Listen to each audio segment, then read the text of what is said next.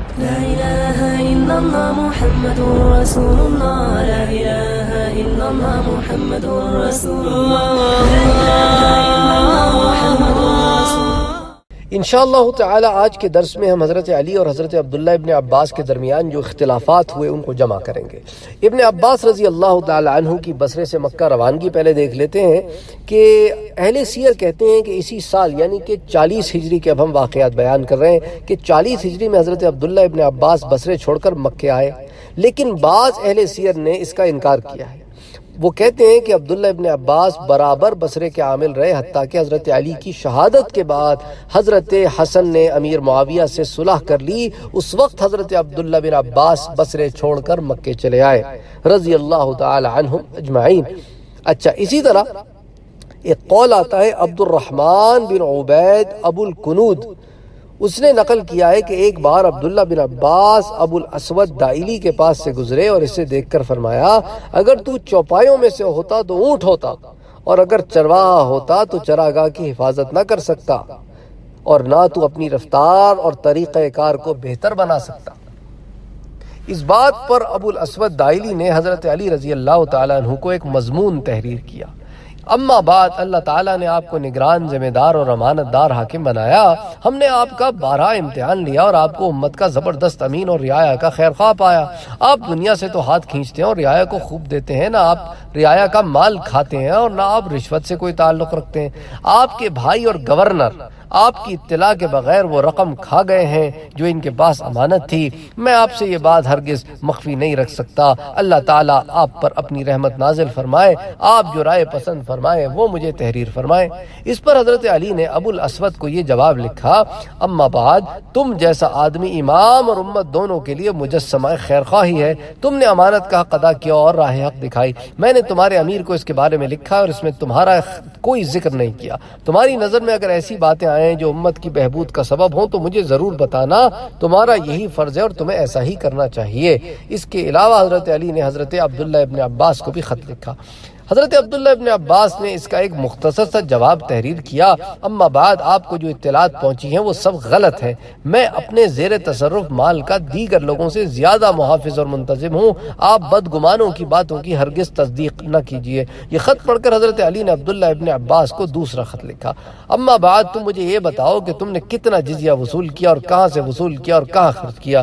عبداللہ ابن عباس نے اس کا جواب اس طرح لکھا، میں یہ سمجھتا ہوں کہ آپ تک جو یہ بات پہنچی ہے کہ میں نے اس شہر کے لوگوں کے مال پر قبضہ کر لیا ہے، تو آپ نے اس غلط اطلاع کو بہت اہمیت دی ہے، لہٰذا آپ جسے مناسب سمجھیں اسے یہاں کا حاکم بنا کر بھیج دیں۔ میں اس حکومت کو چھوڑتا ہوں، والسلام۔ اس کے بعد حضرت عبداللہ ابن عباس نے اپنے ماموں بنو ہلال بن عامر کو بلایا، ضحاک بن عبداللہ ہلالی کو بلایا اور عبداللہ بن رزین ابن ابی عمر الہلالی ان کے پاس آئے، یا پھر ان کی مدد کے لیے بنو قیس بھی جمع ہو گئے اور ان کی حمایت سے عبداللہ ابن عباس نے تمام خزانہ اٹھوا لیا۔ ابو زید نے ابو عبید اللہ سے نقل کیا ہے کہ خزانے میں مال کافی جمع ہو چکا تھا۔ عبداللہ ابن عباس نے تمام جمع شدہ مال اٹھا لیا۔ اس طرح مال غنیمت کا تمام خمس لے کر چلے گئے، یعنی کہ 5واں حصہ۔ جب لوگوں کو مال پر قبضہ کرنے کی اطلاع ملی تو قیس بولا، خدا کی قسم یہ مال اس کے پاس ہرگز نہ جانے دیا جائے گا۔ یہ کیسے ممکن ہے کہ ہم اپنی نگاہوں کے سامنے یہ مال جانے دیں؟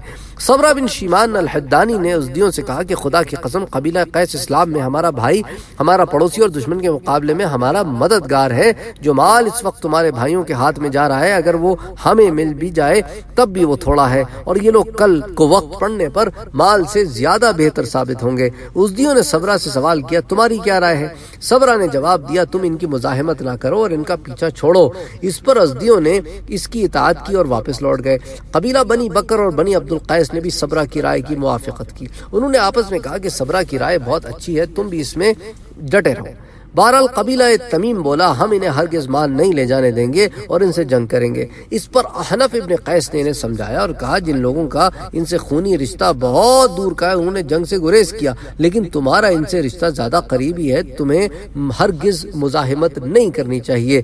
بنو تمیم بولے، خدا کی قسم ہم تو ان سے ضرور جنگ کریں گے اور مال نہیں لے جانے دیں گے۔ احنف نے جواب دیا، پھر میں اس معاملے میں تمہارا کوئی ساتھ نہیں دے سکتا، میں تو ان لوگوں کی راہ میں حائل نہیں ہوں گا۔ راوی کہتا ہے کہ بنو تمیم میں سے ابن المجاع نے بنو ہلال کا راستہ روکا اور ان سے جنگ کی، جس پر ضحاک ہلالی نے ابن مجاع پر حملہ کر کے اس کے نیزہ مارا، اور عبداللہ بن رزین مجاع کو چپٹ گیا اور دونوں گتھم گتھا ہو کر زمین پر گر پڑے، اور بہت سے آدمی اس دن زخمی ہوئے لیکن کوئی قتل نہیں ہوا۔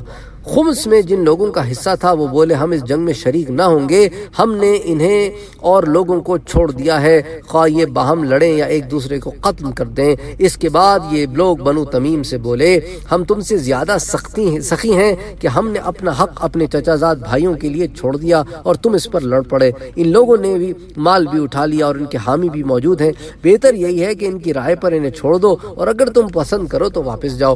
یہ لوگ واپس چلے گئے اور عبداللہ ابن عباس 20 آدمیوں کے ساتھ مکے چلے گئے۔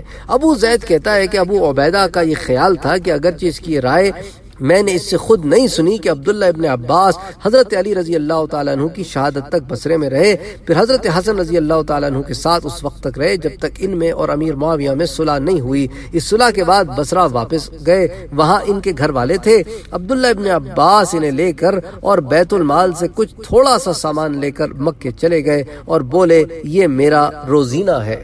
ابو زید کہتا ہے کہ ابو عبیدہ کے اس قول کا میں نے ابو الحسن سے ذکر کیا، اس نے اس سے انکار کیا اور کہا جب حضرت علی رضی اللہ تعالیٰ عنہ شہید ہوئے تو اس وقت عبداللہ ابن عباس مکے میں تھے اور حضرت حسن رضی اللہ تعالیٰ عنہ اور امیر معاویہ کی صلح کے وقت عبید اللہ بن عباس ان کے پاس تھے، نہ کہ عبداللہ ابن عباس۔ بہرحال ان تمام روایتوں کو میں نے آپ کے سامنے جمع کر دیا۔ تاریخی روایات ہیں، اس میں علماء میں سیرت نگاروں میں شدید اختلاف ہے، اس لیے تمام رائے میں نے آپ کے سامنے جمع کر دی ہیں۔ ہوتا کیا ہے کہ جب ہم ان مجلسوں میں بیٹھتے ہیں تو بعض علماء بعض روایتوں کو جمع کرتے ہیں اور بعض علماء بعض روایتوں کو جمع کرتے ہیں، تو جب وہ مختلف روایتیں سننے والے لوگ آپس میں بیٹھتے ہیں تو وہ لڑ پڑتے ہیں، جھگڑ پڑتے ہیں، ایک کہتا ہے ہم نے یہ سنا، ایک کہتا ہے ہم نے یہ سنا۔ تو بہرحال اسی لیے میں نے تمام روایتیں آپ کے سامنے جمع کر دی ہیں۔ روایتوں میں اختلاف ہے، انشاءاللہ تعالی پھر اگلے درس میں ہم حضرت علی رضی اللہ تعالی عنہ کی شہادت کو ڈسکس کریں گے۔ وما علینا الا البلاغ۔ ہمارے چینل کو سبسکرائب کرنا نہ بھولیں اور بیل کے آئیکن پر کلک کریں تاکہ آپ کو ریگولر نوٹیفیکیشن اپڈیٹس مل سکیں۔